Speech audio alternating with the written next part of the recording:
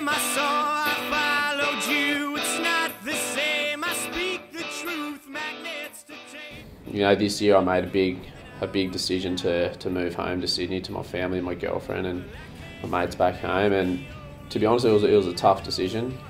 You know, it had just been ticking over in my brain for a while now, and it was just sort of every time I went home, I was just so happy there. And for me, yeah, my home is where my heart is, and that was a huge reason why I moved home to be closer to my family and my girlfriend.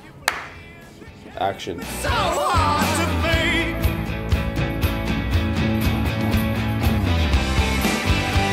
It's easy, and then you started to fall.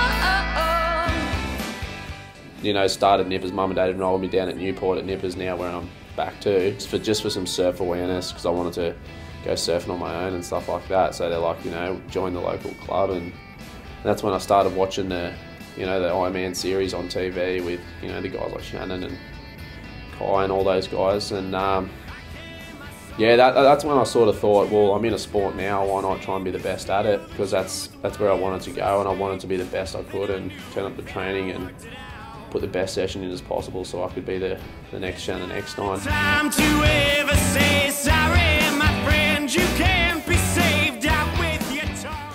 You know, it's my job. I actually think about it now like this is my job. I'm pretty actually lucky to be doing something I love and being in the ocean, and it's something I've always dreamt about. And you know, as I said, it's not going to last forever, so you got to make the most of it while you can. I'm just trying to enjoy it and yeah, just go out there and have fun.